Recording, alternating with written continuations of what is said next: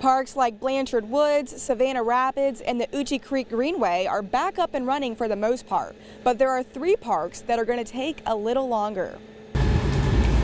Here at the Columbia County Racquet Center, sidewalks are in pieces and courts are ruined. We had a great deal of trees, fence, light poles down over there, as well as sidewalks that came up in the air due to uprooted trees. So we still got a lot of safety issues to address before we open over there. The storm also made a mess of Wildwood Park. We've opened the boat ramps, but we have not been able to open up the campsites due to the extensive trees and water lines that need to be repaired, as well as electrical lines. Reed Creek Park is still recovering from extreme flooding brought on by the storm. This area flooded to about here. These signs were in half.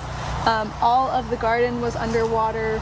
It was about 4.5 to 5 feet. The interpretive center at the park is open, but the boardwalk is closed indefinitely. Parts of it are unanchored and turned sideways. So this section of the boardwalk is normally level and straight, but because of the flooding, it got raised out of its supports. On this side, back several yards.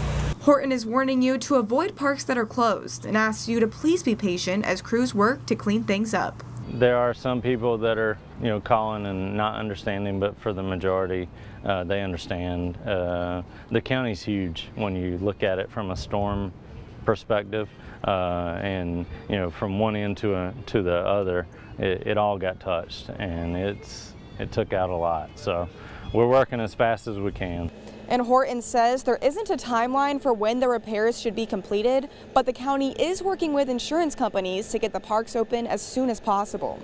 In Martinez, Hannah Latier, WJBF News Channel 6.